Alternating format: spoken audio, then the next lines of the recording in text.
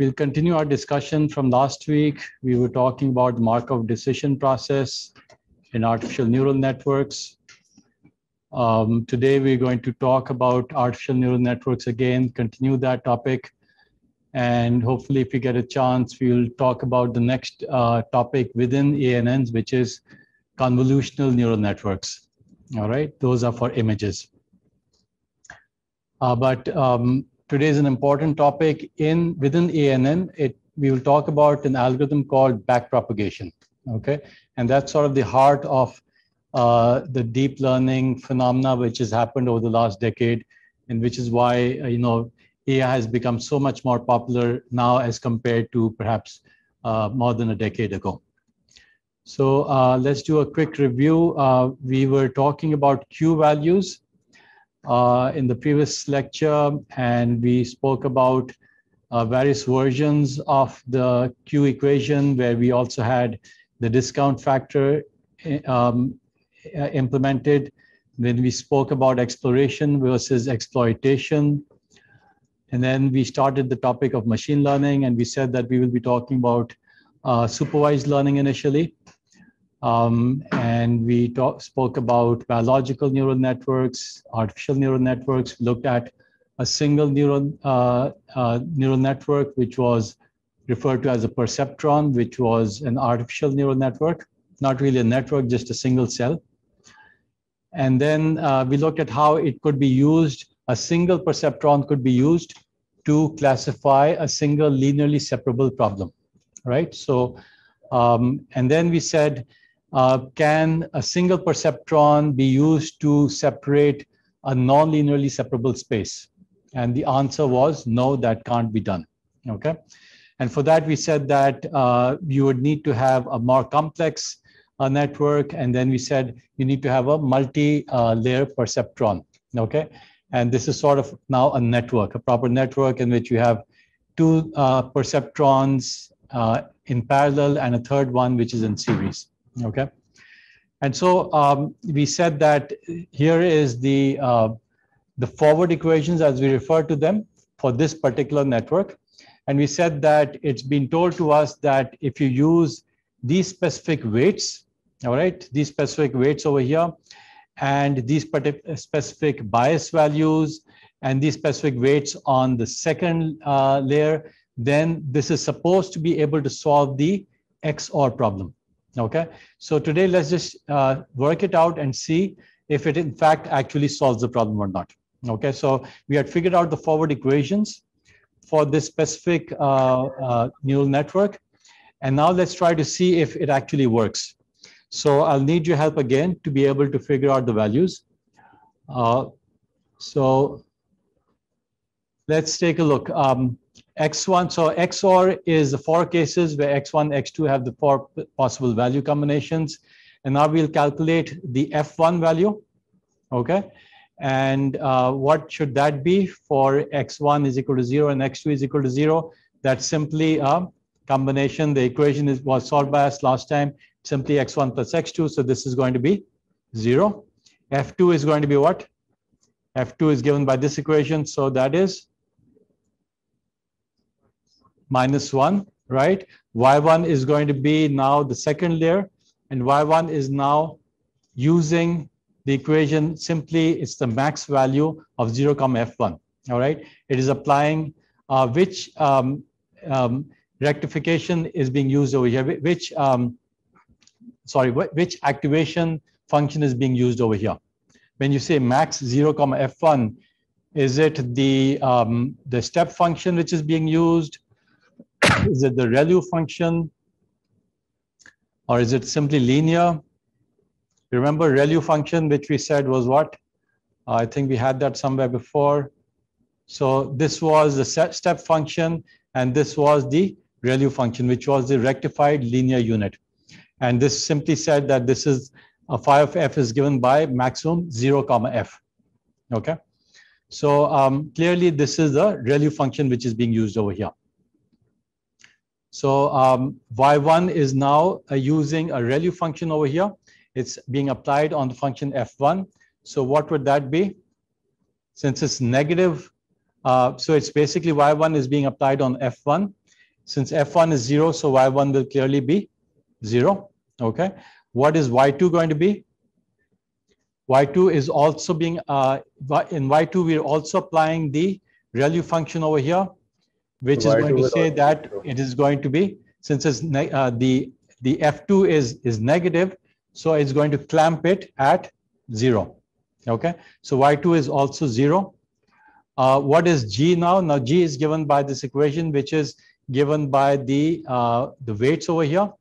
So it is y1 minus 2y2, right? Why? Because the weight over here is minus 2. So what should G be equal to? It should be 0, right? Because it's simply y1 minus 2y2, both of them are 0, so G is going to be 0. And now y and Z is simply the ReLU function applied now on the G function, okay? So what is Z going to be in this case? Clearly it's going to be 0, okay? So far so good. We have, when both inputs are 0, we wanted the output to be 0, right? Because we're trying to solve the XOR function. Let's do the next line a little bit faster. So F1 is going to be 0. F2 is going to be, sorry, I'm making a mistake over here. That's somewhat deliberate perhaps. What's F1? 1. F2 is going to be what? So 1 minus 1 is going to be 0. Y1 is going to be maximum of 0. So it's going to be 1. Y2 is going to be 0. G is going to be 1, 0 minus 2y2. So that's going to be minus 2. Sorry, y2 is 0. So that's going to be y1. So it's going to be 1. 1. Okay. So now Z is going to be 1. Good. This is what we are expecting. It's an XOR function. Let's do the next one. F1 is here is x1 plus x2, 1. F2 is x1 plus x2 minus 1. So it's again 0. Correct me if I make a mistake. Y1 is the maximum for F1. So it's going to be 1. Y2 is going to be maximum for F2. So it's going to be 0. G is again going to be it's the same actually, so it's going to be this, and that's going to be 1 again. Is that right? Okay. So for the last one, now this is the tricky one, because we wanted that when both the inputs are 1, we want the output to be 0. So now let's see if this works out. So F1 in this case is going to be what? 2. Sir, 2, 1. And this is going to be 1. Y1 is going to be 2. 2. Y2 is going to be 1. 1, right? And then G is going to be 0. 2 minus 2y2. Interesting, right? So now it's coming out to be 0, and so Z is now 0. So you saw that how this specific combination just manipulated the numbers and somehow got the results to the desired value, which is 0, 1, 1, 0. Okay? Why we chose these numbers? You know, these were just given to us, just as a demonstration that yes, if you're using, if you want to get to solve the XOR function, it can be solved using a 3 perceptron network, okay? And using different combinations of weights, biases, and different combinations of the activation function. So the activation function is very important. If you don't have a nonlinear activation, which is what these phi's are depicting, then you would not have been able to solve it. If you simply try to use linear combinations, it would not have been able to solve an XOR problem. Okay, so that's an important takeaway from this. So, and this is, I think we can just compare it over here. Seems like we made a mistake somewhere. G is supposed to be 2, 1, 1. So G is supposed to be y1 minus 2y2. So y1 minus 2y2, that's supposed to be 0. I think I've made a mistake over here. Sir, 0 0, and but the final result is right. Okay, good. So now the question is, how do you get these weights, right? I just pulled those out of a hat, right? And how do we get those weights? How do we get those biases? And so there is no magic to it. There is a method to this, as they call the method to the madness. All right. And the technique is called backpropagation. And this actually revolutionized artificial intelligence and deep learning. All right. Even though this particular algorithm was there for quite some time, but it became very popular after it was realized its potential, and this was about a decade ago. Okay. And the backpropagation algorithm is fairly straightforward. It uses the gradient descent algorithm, which you already are familiar with. Okay. Now let's take a look at how it works. And you have to pay attention to this. This is a little complex, but it's about as complicated as this course is going to become. Okay, fortunately for you. So please do pay attention to this.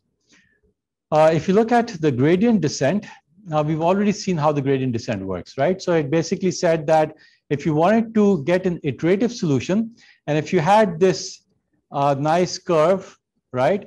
And if you started off somewhere over here, and you had an initial value of xn, so we had two values over here, x and y. And what we're trying to do is we're trying to find the optimal value of x, which minimizes or maximizes y? Minimizes y, right? In this case, because we trying this may be depicting, for example, a loss. Okay, so we're trying to minimize your loss. Okay, so if you're doing a business and you want to minimize your loss in the investments, you're trying to minimize this equation. So how do you do it? We need to be able to use this equation, which we derived last time, which basically said that we'll find an iterative solution because we don't necessarily know, this equation is not necessarily a nice closed form equation, right? You can't really differentiate it and set the differential to be zero, which you could do if you had, for example, a second order polynomial. Okay, you could have simply differentiated it, set it to zero, but we don't have that. We have a complex equation which is not available in a closed form. Okay, so you don't have all the values and you can't differentiate it very simply. So what you can do is you can take different values and you can try to find out the new value, and you can find the rate of change by taking the different values. All right. So if you can find out what xn is and you take a slightly different value of x, and then you find out what the values of y are, then you can naturally find out what the slope of the curve is. Okay, I hope all of you are familiar with this process that should have been covered in calculus. So if we can somehow find out the rate of change of y with respect to x, then you can solve this iteratively. Okay, and we saw this example last time. We started with value of xn is equal to 11. Initially, we assumed that the differential was -2, and then the differential was -1 and 0.5, and slowly we crept towards the optimal value, which was where the rate of change was approaching 0. Okay, so this is just the gradient descent. Now let's see how we would use the gradient descent to be able to use it in a backpropagation algorithm, where what we're really trying to do now is, if you go back over here, in the gradient descent, we're trying to find the optimal value of x for which y is minimized. Okay, now let's think back over here. If you think about this, what would the value of x be and what would the value of y be in this? What are we trying to determine over here? What are we trying to solve in this equation? I had already solved it, right? But if I said that we didn't know the answer to this equation, what were we trying to solve over here? So we're given the output. Okay, so we're saying that, well, the output is not really given over here. Let's say the output is given over here. We're trying to solve the XOR problem. Okay, so our label is given, and our label is saying that if the input is 0, 0, then the output should be 0. Why? Because we're trying to solve this problem, the XOR problem. If the input is 0, 1, then the label, the so-called label, should be 1, which is what we want. If the input is 1, 0, then we want the output also to be 1. But when the input is 1, 1, we want the output to be 0. So these are the labels, as we call them. These are the desired values of the output. Okay. Now, do we have all of this? What we do have is a network. So we say that, well, we're going to start off with a network, and we're going to try to see if we can find some of the unknowns over here. Okay. So we will take a particular network. So we will take 3 perceptrons. We'll mix them up in some kind of an arbitrary way. So for example, in this case, we're saying that we're going to take this case where there are 3 perceptrons. You have the output over here. In this case, the output, sorry, is Z. We're going to combine these with the input X1 and X2 in this particular form. And this is also sort of given to us, okay? This is our guess. And what we're going to try to see is, with this network, can we solve the XOR problem, okay? Now, so the network is given, the inputs are given, the label is given. Now what is unknown? The biases are unknown and the weights are unknown, right? So we don't know what these weights are. We can call them W11, W12, W21, and W22. And we can call this W1 over here, and we can call this W2. And we can call this F1, and we can call this F2. And we can use some kind of a nonlinear activation. All right. Now, so far I've spoken about 2 nonlinear activations. These were referred to as the ReLU and the step function. Okay. Now, if you look at these step functions, there's a bit of a problem in both of these. Remember, we said that we will try to take derivatives at some point. Okay. So we need to be able to, in order to be able to solve the gradient descent algorithm, what do we need to do? We need to take derivatives, right? At some point, we're going to need to take derivatives. Now, do you think these 2 nonlinear activations can be easily differentiated? What's the differential of the step function? Can somebody tell me? Phi prime of f. In other words, d phi by df. When it's 0 over here, what will it be? Come on. It's going to be 0, right? You haven't forgotten your calculus completely, have you? When it's going to be a flat over here, what is it going to be? 0 again. When it changes abruptly, what is the differential over here? It's going to be plus infinity, right? Positive, because all of a sudden it's made an abrupt change. It's gone from 0 to 1 in a span of 0, right? So f didn't change, and so all of a sudden the df was 0, and this becomes positive infinity. So it is not differentiable, all right? It doesn't look nice in terms of differentiating.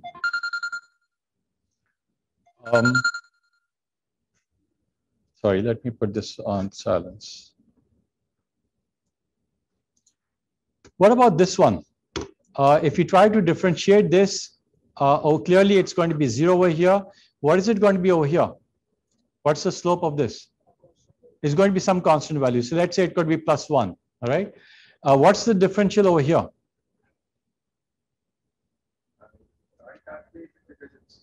Yeah, so it's again some funny business that we can think about in calculus, and mathematicians can figure it out, right? But it's not really well defined, because it's all of a sudden with 0 change in f, there is a perceptible change in the slope.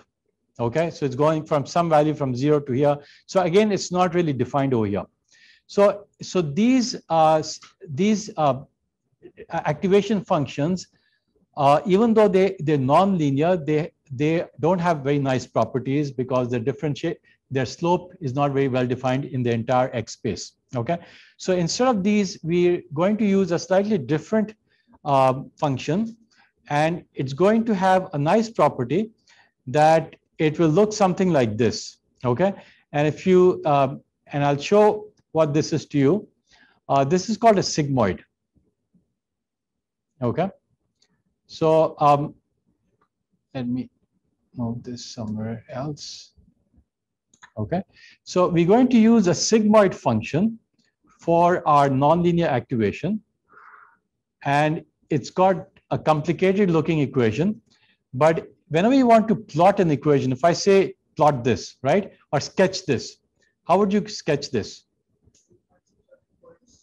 Yeah, you look at boundary values, right? So it's always good when you want to sketch an equation. This is true for any equation. Look at what happens in extreme cases. Okay, so what extreme cases can you check over here? what happens when x is going to infinity? What is the value of sigma x? Okay, so this is sigma x when x is going to plus infinity. This is how we'll write this equation. What is the value going to be? So 1 upon e to power minus, it's going to be minus infinity. So it's going to become e to the power minus infinity is going to be 0. So this is going to go to 1 upon 1, which is 1, right? So far, so good. So you can see that as x goes to plus infinity, this sigmoid function goes to a value of plus 1, right? What about when x goes to minus infinity? When x goes to minus infinity, what is this approach? 0. Why is that? Because e to the power minus x in the denominator becomes infinite. And so 1 upon infinity becomes 0. Okay, so this becomes 0. So you can see that it has this nice value. What about when sigma x, when x is equal to 0? E to the power minus 0 is what? 1. So 1 upon 1 plus 1 is half. So it has this nice value that is exactly equal to 0.5 over here. Okay, so sort of you can tell that this will have, this will look like something like this. Okay, if I roughly draw it.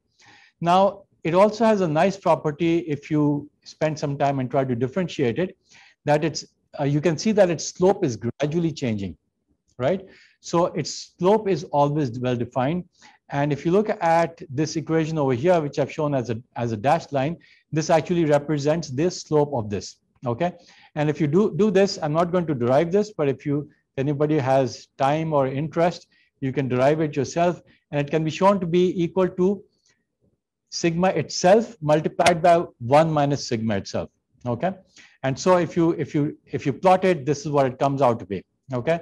As again, as x goes to infinity, you can see that this goes to 0. As x goes to minus infinity, again it goes to 0. When x is equal to 0, it is equal to 0.5 multiplied by 0.5, which is 0.25. Okay, so it comes out over here. So this is an important function because it will come up over and over again.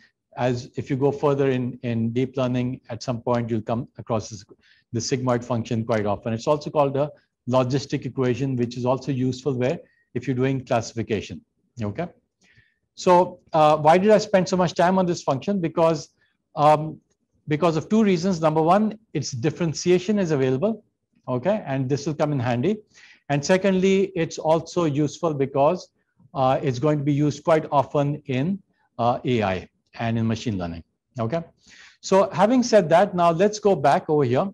So what were we trying to solve over here? We said that we were basically trying to solve all of these values, the Wij's values, right? The weights, and we also wanted to find out what these biases were. In this case, there are how many biases? There's a total of 3 biases, okay? And how many weights are there? Total of 6, right? So these 4 weights over here and these 2 weights over here, okay? So we're trying to solve for 4 weights, and so a total of essentially 9 unknowns, okay? So it seems like a tough problem. 9 unknowns. Normally you need to have 9 equations if you're trying to solve for 9 unknowns, right? But how many equations do we seem to have over here? Even at best, if you think about all of these as individual equations, you seem to only have 4 equations, right? Because you have an XOR problem and you have 4 unknowns. You have 9 unknowns and you have 4 equations. Okay, so it doesn't seem like you can actually solve it in a traditional way. Okay. So now what we're going to try to do is use the backpropagation algorithm. So basically now the question is that if we're trying to solve this, and now the hint here is that we're trying to use the gradient descent algorithm to be able to solve for these 9 unknowns. So how could you use the gradient descent to be able to find these values? Now remember, what does the gradient descent do? It tries to minimize it. If you look at the gradient descent, it's trying to minimize a certain value y with respect to x, and it takes the rate of change of y with respect to x to be able to solve for it, right? So now the question is, what should we try to minimize? If you use a gradient descent, so that's the hint, we're trying to use a gradient descent. Now, if you're trying to use a gradient descent, we're going to either try to minimize some value or we're going to try to maximize some value. It will work in both cases, right? In one case, it uses a negative equation. The other case is going to use a positive. Remember, we did that. So we can maximize or minimize some value. Now, the question is, what would you want to maximize or minimize over here?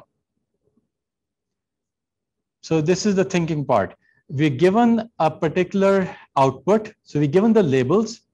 We're given the X values, the inputs. And when we choose a random value of the weights, let's say we start off with the random value of the weights and the biases, okay? Just completely random out of the box. Now it will clearly generate some value of each one of these values. It will generate some F1, F2, Y2, Y1, Y2, G, and some value of Z, right? So what should we try to maximize or minimize if you're trying to solve this problem? Yes. Very good. So do you follow that? We would try to minimize the difference between what the desired value is, Z hat, what we're saying, and the actual output that we get for those random values. Okay. And if you look at we can call that the error. Okay, so the error would be, let's say, Z hat minus Z for a specific set of W's and biases, and you try to minimize this. Okay. Now, if you studied, some other courses, you normally try to, for example, if you're trying to use linear regression, right? You have a bunch of points. Okay, and you're trying to draw a straight line. So you must have seen that we try to minimize the error between these two. Okay, so in order to be able to find the best line through those random points. Okay, so this is sort of similar to that. Now, in that, do we use the absolute error or do we use some function of the error? That's what. Have you ever come across this? Trying to do linear regression in which you have, let's say, X and Y given. You've got a set of points, and you're trying to find the linear equation through those points. Have you done that before? You've done that, right? Somewhere in calculus. So did you use the absolute value of the error?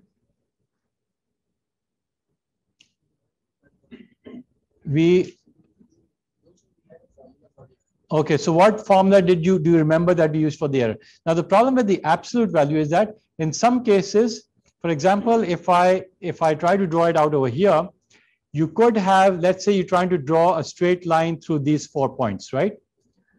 Now, if the error is over here, in some cases, the error are going to be positive. In some cases, the error is going to be negative. Okay. So generally, and the error the error is clearly there. If you look at this, the error is not 0. If you look at this, let's say the error over here is +2, the error here is -2, the error here is +3, the error here is -3, right? Now, if you sum up the actual values of the error, what will the overall error come out to be? It will come out to be 0, right? Because they're balancing out. But is this linear fit perfect? It's not, right? Because it's not really going through all those lines. So if you want to get the actual, something which makes sense, would you take the actual value of the error or some function of the error? What other function could you use?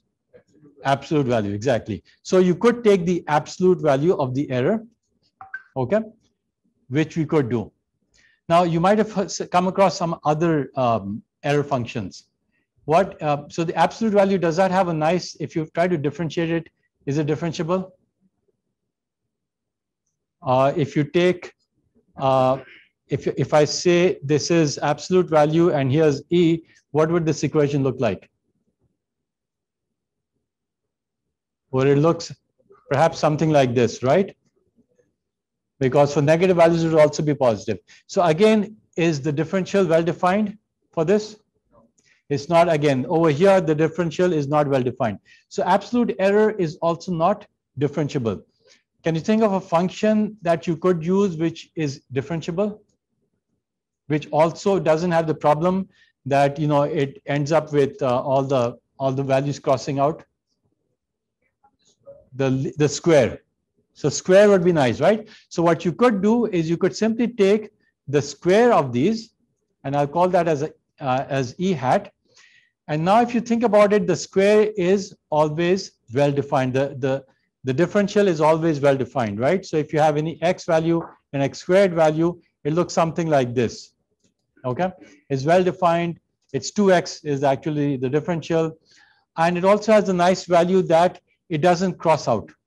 Okay, so it has both of these nice values. So we're going to use, we could use other functions as well. For example, could you use x cubed, the third value? No, that would also have problems. Could you use the x to the power 4, the error to the power 4? Yes, we could use that, but maybe that's going too extreme. We don't really need to go to that extreme. So we'll just use error squared, okay? For the reasons that I just talked about.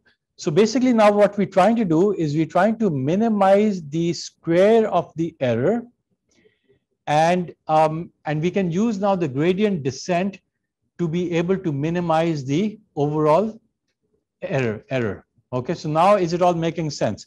We can try different values of the weights, and we can try to find different values of the biases, and we can try to find which value of the weights will actually minimize the error.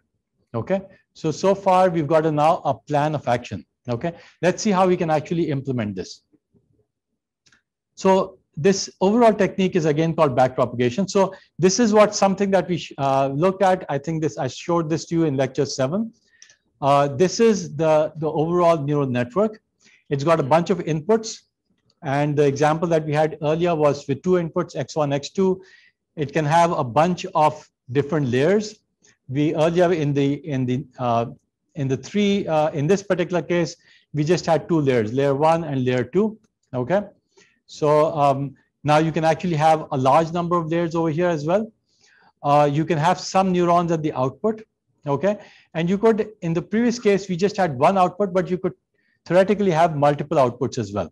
Okay, and what we're going to do now is we're going to say that we have labeled data because this is supervised learning, and we've got a certain output. So this was our Z output.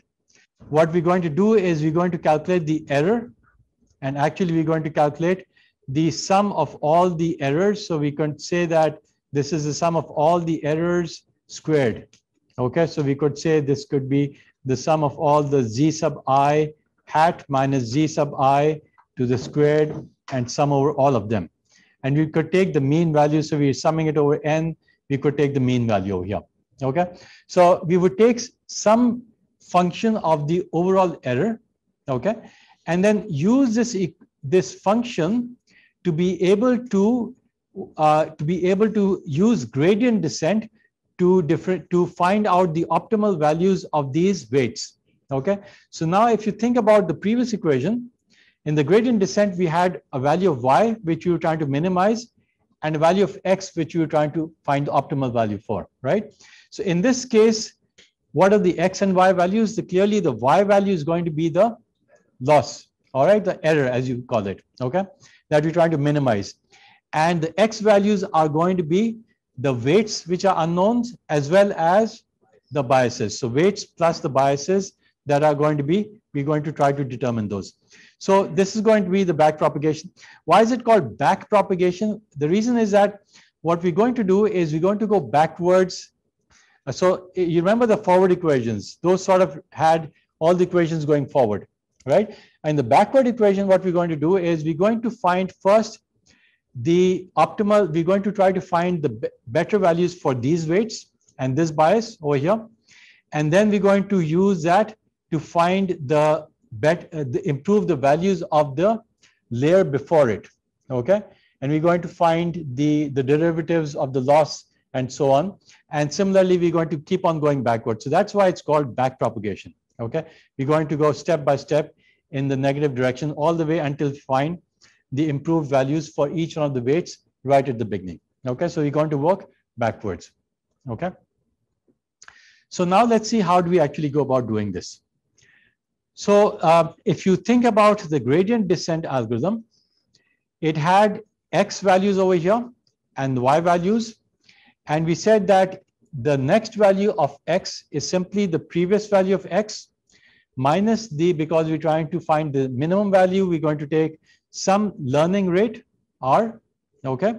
and we're going to take the rate of change of y with respect to x. So this is just a reminder. Now, in this case, where we're trying to apply the gradient descent to a neural network, what should this equation be? So let's say we're trying to improve, find an improved value of the weights over here. Okay, so the weights could be wi, and we take an initial value. So you're going to try to improve it. So what should be the first parameter over here? W I n, right? So it's going to be the previous iteration. And then what are we going to have? The next value is going to be minus, because you're trying to minimize it. And there's going to be some learning rate. Okay. And then what should the rate of change be over here? The derivative of the derivative of the error, right? And error hat, that was the mean square error. Okay, with respect to wi, right? Why? Because this is what we're trying to iteratively improve that. Okay, because here we're trying to iteratively improve x, and we differentiate with respect to x. So here we're going to differentiate with respect to w. Okay, so this is going to be our basic equation, and if we can use this, then you can see that we can now have an iterative method to actually improve the weights. Okay, similarly, we can have an iterative method to improve the biases. What would be the iterative equation for improving the biases? So this was for the weights. Sorry, this was for the weights over here. What would be the similar equation for the bias over here? Can somebody tell me what this would be? B n plus 1 would be an I over here. Y and I. Yes, so we could have more than one. In this particular case, there's only one bias, so we'll just say B n plus 1 minus R d what by what. So again, we're going to minimize the error, right? Because overall, we're trying to minimize the error, the labels versus the output. So it's again going to be the error over here. And what's going to be over here? The BI, right? So B over here. So you're going to always differentiate with respect to the parameter that you're trying to minimize, that you're trying to improve. So n plus 1 is going to be Bn and so on. Okay, well, we'll get that right later. So, so that's the basic equation, and using this equation, we can actually, this is the entire solution. Okay, if now the only technique that is, the only question that is left is how do we actually apply it? So let's try to see if we can apply this gradient descent backpropagation algorithm to a real neural network. Okay, so let's try to solve this. So we have now we're going to apply it to a single perceptron problem. Okay, and remember what were these? These were the forward equations, right? We already had these, except the only difference here is now that I'm going to use a sigma because the activation function has to be sigmoid so that it can be differentiated. We're going to use in this case a simple mean squared error of the error. So the error is simply the labels, and the output are going to be subtracted, and we're going to take the square of those two. Okay, so how can we find the rate of change? So we know what this is. We've already done this. Win plus 1 is equal to Win minus R times the rate of change of the loss with respect to Wi. Now, Wi is all over here, and the loss is over here. So can we solve this? How do we find this? Again, a possible calculus reminder. And I've given you a little bit of a hint. The chain rule, right? So the chain rule comes in quite handy. So does anybody remember how we can solve it? Remember now, we have E hat in terms of Y, right? What are the variables which are changing? As X changes, what are the variables that change? So if you think about it, Y will change. Y hat is not really changing. That's a fixed. Okay, so you can differentiate E hat with respect to Y. Okay, and y is also given in terms of f. F also changes as the inputs change. And we basically want at the end of it with respect to wi. So can we find an equation of f with a rate of change of f with respect to wi? Yes. So you can see that we have all the equations, and all we need to do now is use the chain rule. Okay. Now somebody has to tell me what the chain rule over here is. dE hat by dy, very good. dy by d wi. Okay, so you've jumped a point. Now remember, y is not given directly in terms of wi. It's given in terms of an intermediate function, which is f. So let's use an intermediate function. So what would you do? df, very good. df by dwi. Excellent. So does everybody see this and everybody agree with this? So this is the simple chain rule, and it's being applied in 3 stages. Okay. So now now let's see if we can do these individually. What's dE hat by dy? dE hat by dy, and we can use this over here. Simple calculus. 2 times y hat minus y. Is that it? Minus 1, right? Because you're differentiating with respect to y. And this can be simply called as minus 2e, right? Because this was the original error. So far, so good. Okay. So we've done this. Let's do this. dy by df. What is this? Rate of change of sigma with respect to f. Now, we already had that earlier, right? So here it was somewhere over here. So this is it. So if you differentiate sigma with respect to the function, it is what? So this is simply sigma multiplied by 1 minus sigma. Okay. In complete terms, this is actually sigma of f multiplied by 1 minus sigma of f. But I'm going to use a shorthand notation. Just write it like this. Okay. So far, so good. We've done this as well. Let's do the last part, df by dwi. What is this? You're going to use this equation over here. Sum of xi. That's it. Is this right, this equation? There's something wrong with this equation. Remember, you're only differentiating with respect to one of those wi's. You're not differentiating with respect to all of them. So what's wrong with this? You need the summation over there.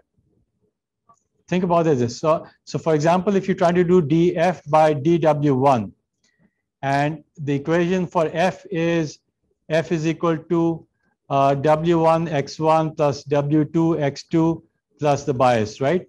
So if you differentiate this with respect to x1, what are you going to get? You're simply going to get wi. You're simply going to get xi, right? You're going to differentiate this, with respect to w1. So you're simply going to get the coefficient of wi, which is xi. Okay. So there's no summation over here. It's simply xi. And the b, of course, is a constant, so that drops out. So we've done all 3 of them. So finally, what should be our solution? If I'll write it over here, it should be minus 2e times sigma multiplied by 1 minus sigma multiplied by xi. Okay. So this is this part. Right? And so we're going to add it over here to this equation. And so will this equation become? Win, and you're going to have a minus r, and then this whole thing, minus 2e sigma 1 minus sigma times xi, and you can see that minus and minus cross out, and you're simply left with win plus r times 2e times sigma times 1 minus sigma. Okay. So this has become very messy. I've got the solution over here. Okay. So WIN plus 1 becomes WIN. There's a plus over here. The two minuses cancel out. 2I error sigma 1 minus sigma xi. Okay. So I hope everybody followed this, because this is going to come in the exam at some point. All right. You're going to be asked to, given a particular network, find out the backward equations. All right. This is fairly straightforward, but it's quite interesting and intuitive as well. Okay. So if you've been able to do this, now you should be able to do the next one as well. So how do you find the solution for this? Is this going to be simpler or more difficult for us to be able to do this? This should be simpler. Why? Because this is a constant. It doesn't have any weight attached to it. This itself is the weight. Okay. So just looking at it, can you tell me what this was? We've already done this. This is going to be Bn minus R and dE hat by dB, right? So this is going to be dB over here. Now, what is this going to be? So this is again going to be very similar to the previous equation. Okay. It's probably going to have a -2 error sigma minus sigma over here, because all of that is coming in over here. The only difference that's going to come in is in this portion. Okay. When you differentiate with respect to Wi, you're now going to differentiate with respect to B. So earlier we had Xi as the coefficient of Wi. Now what's the coefficient of B? It's 1, right? So you can think of it as the same equation. The only difference will be that instead of Xi, you're going to have 1. Okay. So if I solve this, I'll just show you what the solution is. Bn plus 1 is going to be very similar to this. Everything else remains the same here. Everything is the same, except now the coefficient, instead of being Xi over here, the coefficient of this is going to be 1. So it's sort of like 1 being multiplied by Bi. Okay. Instead of X1 or X2, it's basically the number 1 is being multiplied by B. Okay. So we've done this as well. So what you've seen here is a simple application of gradient descent to be able to find an iterative solution to being able to solve the single perceptron problem. And you could solve it for is this only true for the XOR problem, or could this solve it for any values for the labels? It's sort of generic, right? As long as you have the E hats, okay, as long as you have the labels over here, it could be solved for any values. Okay. So the next thing that you should be curious about is, what if we try to apply this and apply to the XOR problem? Can we in fact come out with this solution, right? So we had picked a particular solution.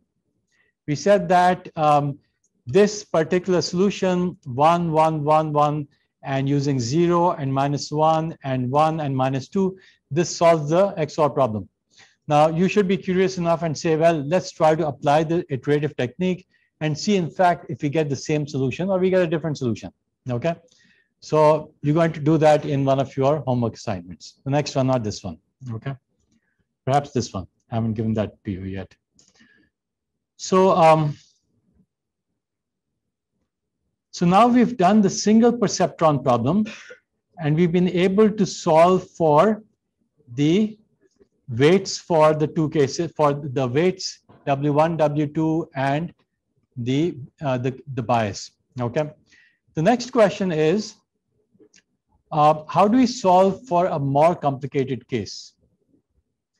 And now, how should we solve this?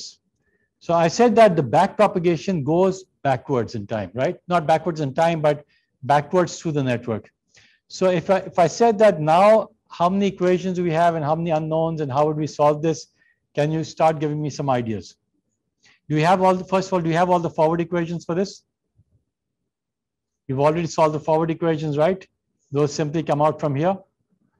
Now it's a little bit more complex. We've already written those before. We've got now two BIs over here. And the G equation, we've already solved this before. We've got a single bias over here. And now the only difference is that now we're going to use the sigmoid in all of the nonlinear activations. Okay.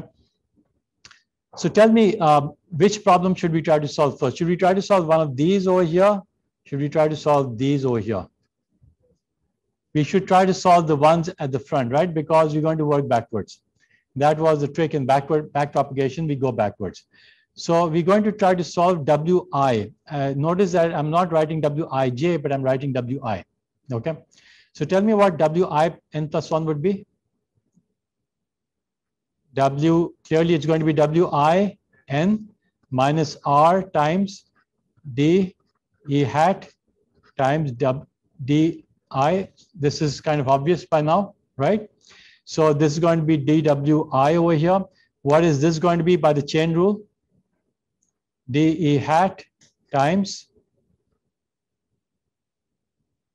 So help me out over here. Rate of change of the loss with respect to what? There are lots of variables here. Z, sigma, G, W. So it's going to be with respect to Z. Sorry? With respect to G, you're saying? Remember what we did earlier. We used the output. Okay.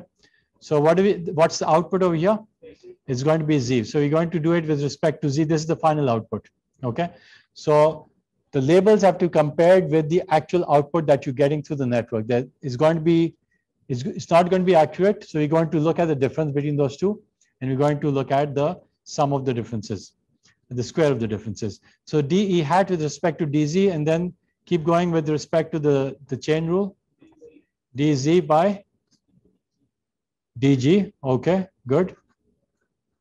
And then DG by DWI, right. So, so far so good. I hope everybody's followed that. Okay. And can we solve for this? This is almost identical to the previous one. So can you just looking at this, can you tell me what it was? Remember the earlier case was this, minus 2e sigma times 1 minus sigma times xi. So what is it going to be? Minus 2 error times, there's going to be a sigma times 1 minus sigma over here as well. And what should replace xi? Y? Y?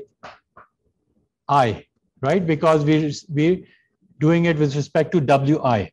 So if you're doing it with respect to W1, it's going to be Y1. If we're trying to figure out W2, it's going to be Y2. Okay. So we've solved the first part. Now it's going to be a little bit more tricky because, and then of course, once you've done this, you can also solve for C, and C you're basically going to replace Yi with 1. Okay. Now we're going to try to do one more. Let's try to do W12. Okay. So this is Wi. We've already done this. Now let's try to do this. Okay. And we're going to do Wij. So again, we're going to solve this. What's the first part? Wij n minus R DE hat by Wij. So this is Wij over here. And using the chain rule, what is it going to be? This is a little bit more tricky. So where do we start with? DE hat by DZ. Very good. DZ by DG. DG by. So this is a bit complicated. So what should we differentiate G with respect to? Y. Very good. So it's going to be Yj, you said. Good. So is everybody clear? It's going to be Yj and not as opposed to Yi. Why Yj? So think of this case. We're trying to find out the iterative improvement in W12, right? So W12 is going through this path and it's going through this path, right? So we're going to differentiate with respect to Y1 or Y2? Y2, and Y2, the 2 over here corresponds to J.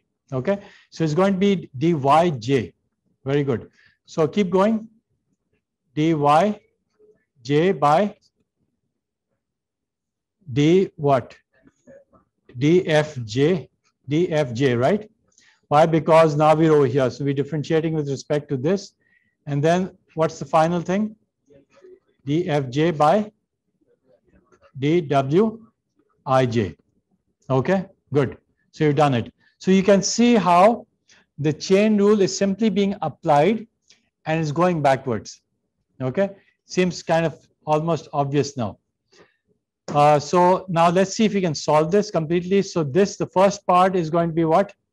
This part is going to be what? This, as you can remember, is minus 2e.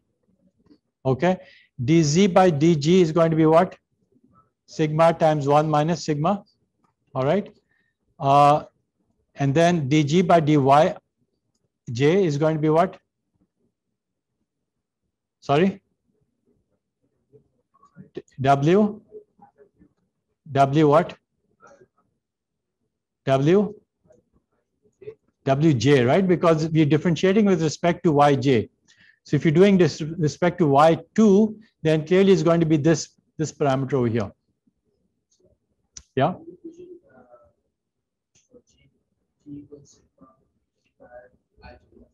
Yeah. Yes, sorry. So this is a mistake over here. Very good. That's going to be I over here, right? So WIYI, right? The I's and J's are independent over here. It's just some variable over here. So this is G is WI times YI. Good. Thanks for pointing it out. But this, just make sure this is correct. This is WJI times XJ plus BI. Is this correct or not? We're saying FI. Okay. So let's say F2 is B2. Okay. So this parameter here is correct and is going to multiply with respect to, let's say, X1 is going to have J. These two are going to be the same. Okay. And I over here is going to correspond to this.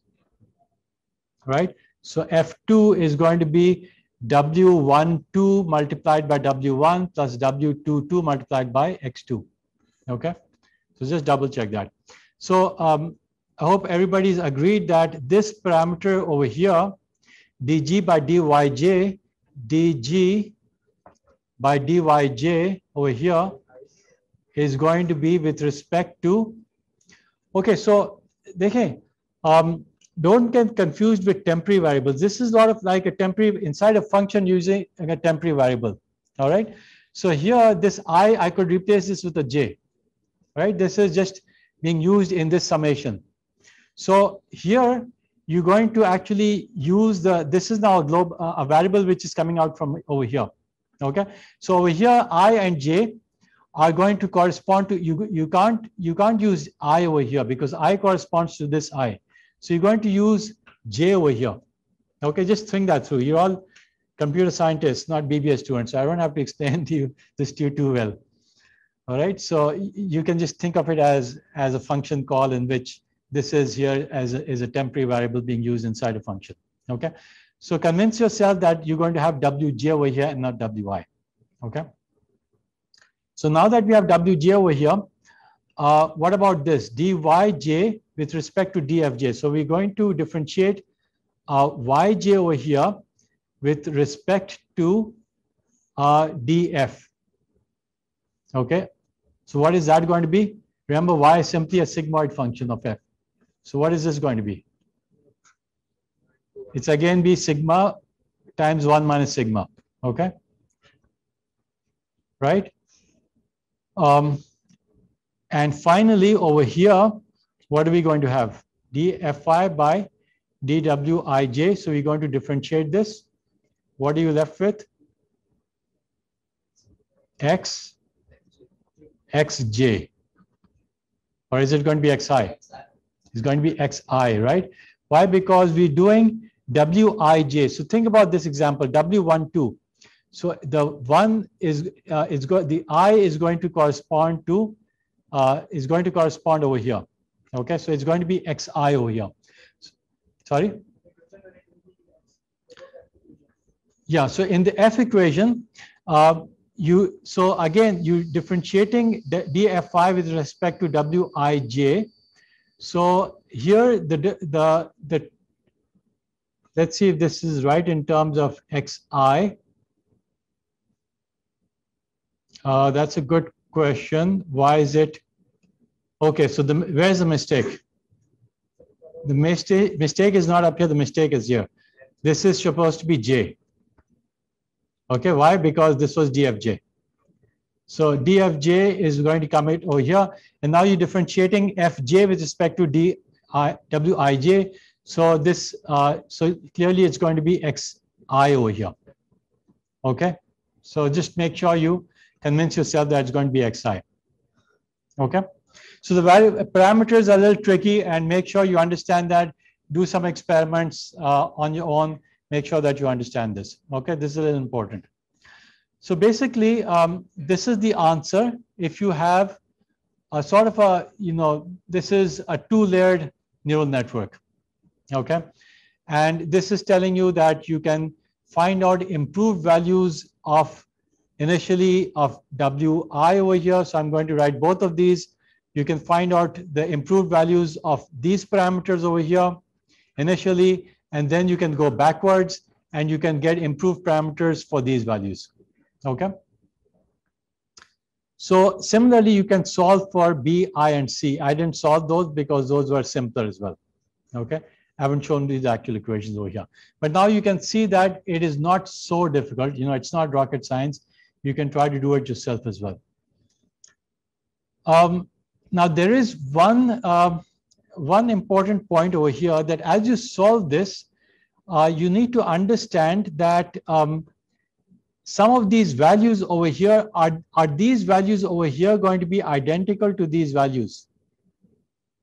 I've written this as sigma times 1 minus sigma, but in fact, are these two values going to be the same? Is the sigma over here going to be the same as sigma over here? No, because it's this over here. This is a shorthand notation, but this here is a sigma of F, I believe, right? And this here is a sigma of G. So you will actually have to use the specific values of the sigma at each one of those points, okay? And when you're looking at, for example, a WJ over here, so you're going to actually use the WJ that was used in a previous iteration. So all the previous values are going to come into use as you're going backwards in the backpropagation algorithm, okay? And the only way you can actually truly understand this is you actually try to solve it, okay? Now, so one of the problems that I'm going to give you is try to implement this, and you can either implement it, you can even implement it in Excel, okay? Or you can try to do it in Python or something else, okay? And if you try to implement it, it'll make a lot more sense. G. Sorry?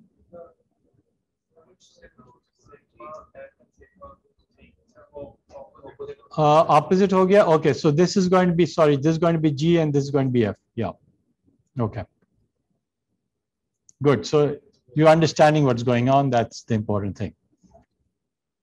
So let's see what the time is. We've got another 5 minutes.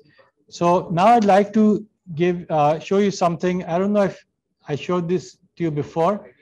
So I showed you this before. Now, hopefully it's going to make a little bit more sense. And let's take a quick look at this. So this is the scenario. To what extent did I show you this earlier? I think in lecture 7. We went through and tried to look at how we can solve the classification problems in different ways, right? So here now, hopefully it's going to make a little bit more sense. Now we're using a single perceptron over here, okay?